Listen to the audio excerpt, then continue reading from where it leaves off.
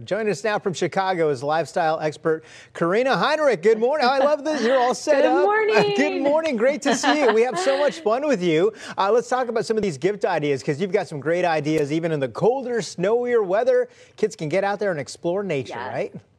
Absolutely. So it's really great this year, if you're like me with my 3 kids, to give your children gifts that will actually excite them to get outside regardless of that weather. Explore nature. Even if your kids aren't outdoorsy, the ideas I'm going to share today are gifts that will motivate them to get off those devices and off the couch. Yes. So the first one that's so easy is giving your kids things like binoculars, a field microscope, a compass. Those are all super cool.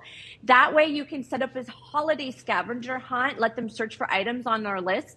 And once they find them, they can be little scientists and really learn about each find. This is an amazing activity for the whole family, even if it's in your own backyard. You have a competitive family like the Heinrichs. You can set up into teams and you can see who can find the most on their list. Exactly. So these are all really fun. Now, I'm not into insects, but somehow that always becomes the focus with my 3 kids.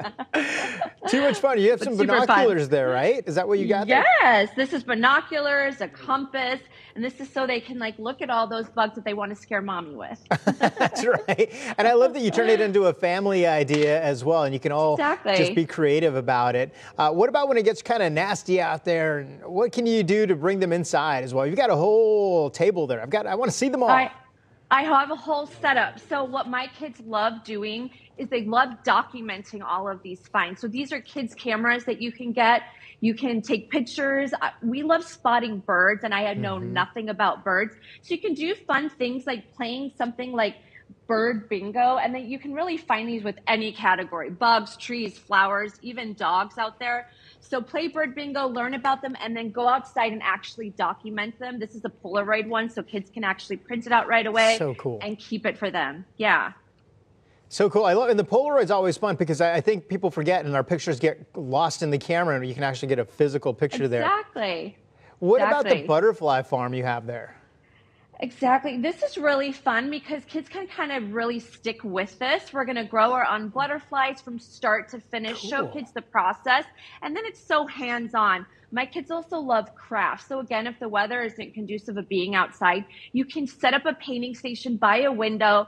And you know what? These are amazing gifts you can give to grandma and grandpa that I know they would never turn down no matter what their grandchild makes. And then of course, stargazing.